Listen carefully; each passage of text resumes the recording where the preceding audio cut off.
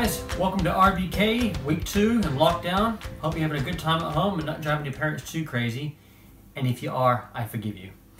Hey, before we get into it, I just want to give a shout out for birthdays this week. We've only got one, and it really was a week and a half ago. Rafaela Cook, congratulations on reaching another milestone. You got to 12, yay. Don't have any chocolate to give you right now, but I have one to eat myself. So while I eat this, let's get into some worship and celebrate Jesus.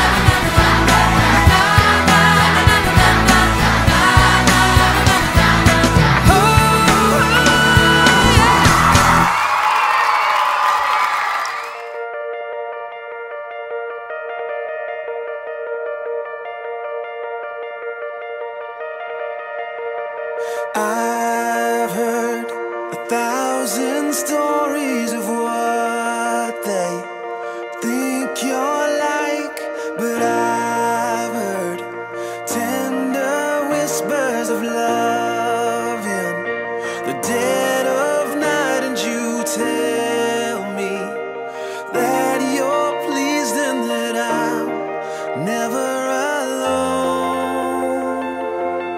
You're a good father. It's who you are. It's who you are. It's who you are. And I'm loved by you. It's who I am. It's who I am. It's who I am.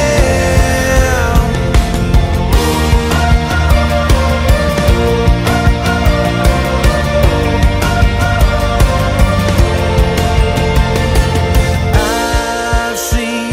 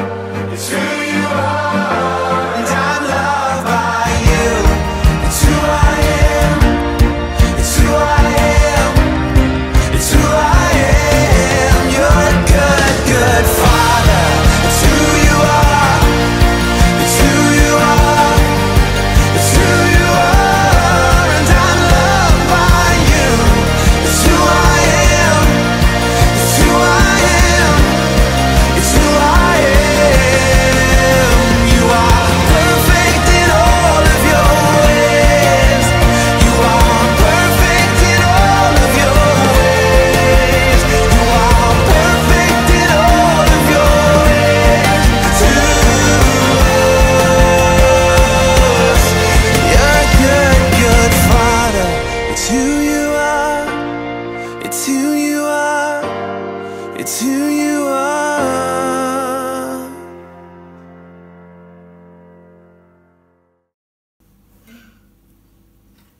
Alright guys, beg your pardon. You may kind of wonder why I'm eating cabbage. However, there's a point to this. Now, you may remember last week we learned a bit about King Nebuchadnezzar in the book of Daniel and how he was a king who'd witnessed amazing miracles, like when Meshach, Shadrach, and Abednego got thrown into the fiery furnace and God sent an angelic being to save them. Now you'd think with all that he'd put God first in everything he did. However, King Nebuchadnezzar had a bit of a problem. He was full of pride.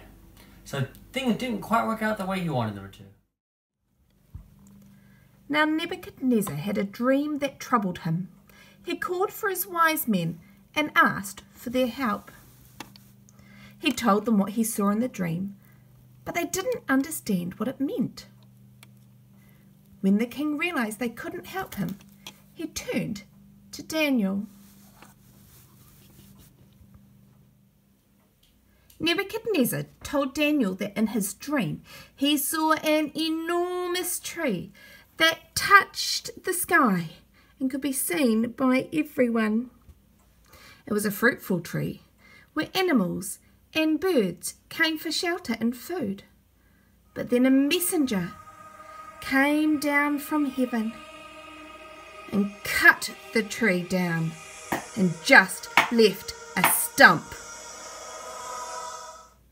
Daniel told Nebuchadnezzar that the dream was about how God was going to take Nebuchadnezzar's kingdom away and humble him for 7 years by making him live with wild animals and eat grass like a cow.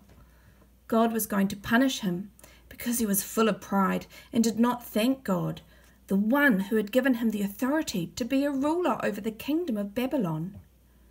The tree stump that was left meant that once Nebuchadnezzar said he was sorry and acknowledged that God was the ruler over all, he would be given back his kingdom.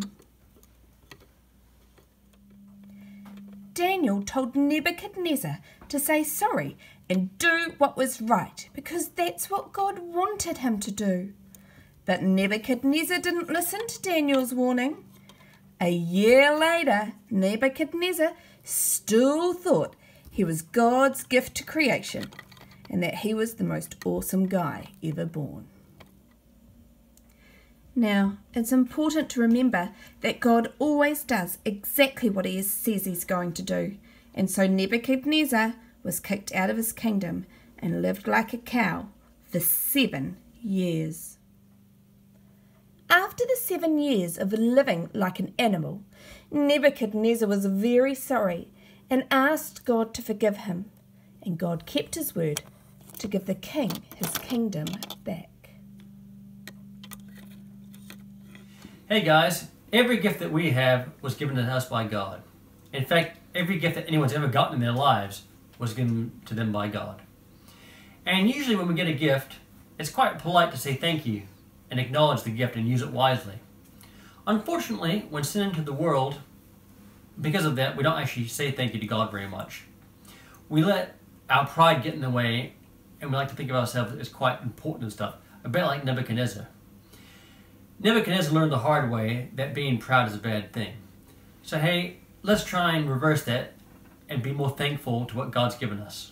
As we close, I'm going to read part of Daniel to you. Daniel chapter 4, verse 37. Now I, Nebuchadnezzar, praise and exalt and glorify the King of heaven, because everything he does is right and all his ways are just, and those who walk in pride he is able to humble. What Nebuchadnezzar is basically saying is that too much pride puts us before God, and we should give all glory to God. Now, I have a bit of a competition for you guys this week. You'll find on our website, Abigail, can you please hold that up? A colouring competition. This is open to everyone, not just kids, but adults as well, parents. If you want to download this, print it out, color it in, and then scan it and email it back to me, I and my wife, Rebecca, Mrs. Brophy, will judge it this week, and we'll give out prizes for the best coloring in next week. on our video next week. So yes, please do your best efforts. Staying within the lines isn't necessary. Just get it colored in. And now we're going to close in prayer. So Abigail, close your eyes, please. Dear Lord, we pray that we have a great week this week, Lord. We pray that we all treat our parents well. We all get on well, Lord. And we all just show our love and the love of Jesus to everyone we meet, Lord. Even if it's only our family. Thank you, Lord, for everything we do, everything you give to us, Lord. And be thankful, Lord. We're thankful, Lord, for the gifts that you give us. And everybody said, Amen.